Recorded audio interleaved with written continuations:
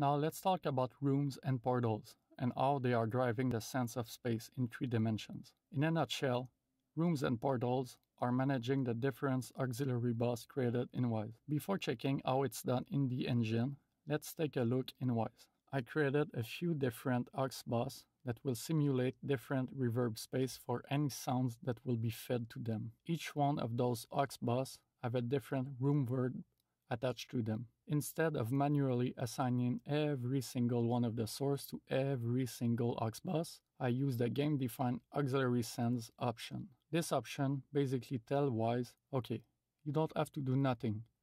The game will make sure that the source I'm telling you to use game-defined aux sends will be routed to a specific aux bus at any given time, depending on where the player is at that given time. This will make sense soon, don't worry. Let's return in the engine. My level contains few enclosed space.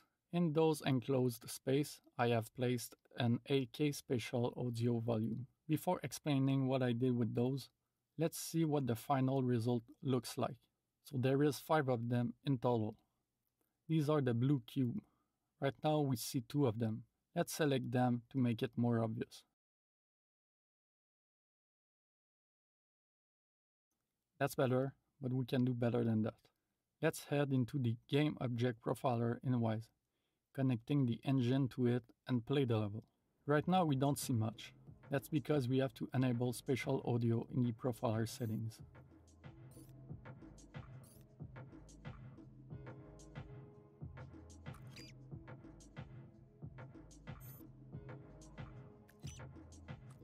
Let me explain real quick if what's showing here is not quite clear.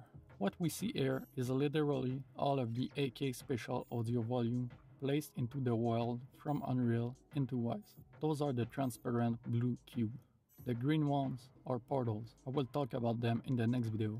So what exactly we do with those? Remember when I said, okay Wwise, you don't have to do nothing. The game will handle what and when a particular source will be fed into a particular aux bus at any given time. Well, those AkSpatialAudioVolumes are the ones handling that. In other words, those volumes delimit regions where a specific aux bus should take effect. So let's see that in action. Let's use this volume for example. Let's refer this as medium room. After making sure that the volume encapsulates the whole room, I simply assign the rev_medium aux bus to it. That's it.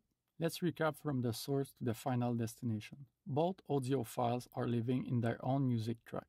Those music tracks are children of their own music segment, which are children of their own music playlist container.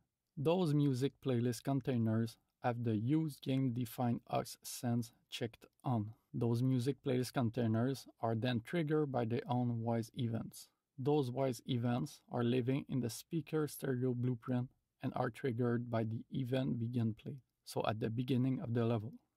One instance of that blueprint lives inside the AkSpatialAudioVolume, which have the rev_medium aux bus assigned to it. That way, that specific pair of speakers not only produce a dry source signal for the player, which is the actual music with no effect, but also a reverb signal for it.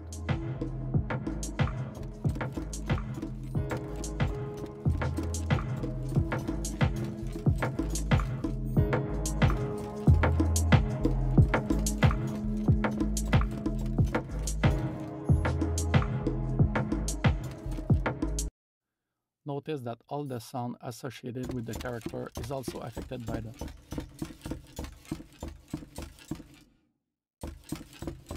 Do you know why? Of course you do. I just explained it to you.